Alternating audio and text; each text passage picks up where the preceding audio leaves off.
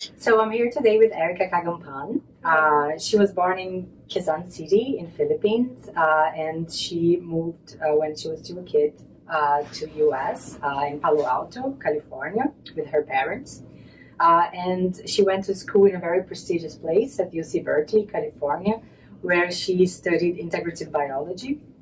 And Erika has been part of the Hotamışlıgil lab for the past almost 3 years. And recently she was admitted for medicine at UCSF in San Francisco, California. And I would like to ask, so it has been a pleasure to work with you. Thank you. And I would like to ask, how did you make the decision to pursue science and medicine? Yeah, that's always something that I've known I've really liked since I was very young. Actually, it's really funny because in my kindergarten yearbook at age 4, they asked us to put what our wish is, and then I wrote my wish is to be a doctor, OBGYN.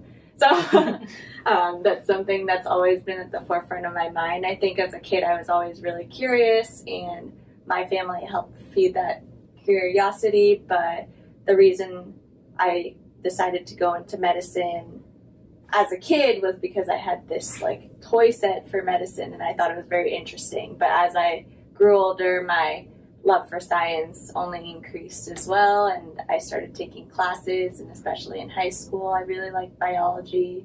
And then when it came to my undergraduate career, I had the chance to work in a couple of different labs, and that was really formative in my desire to pursue science and medicine and research as well. So.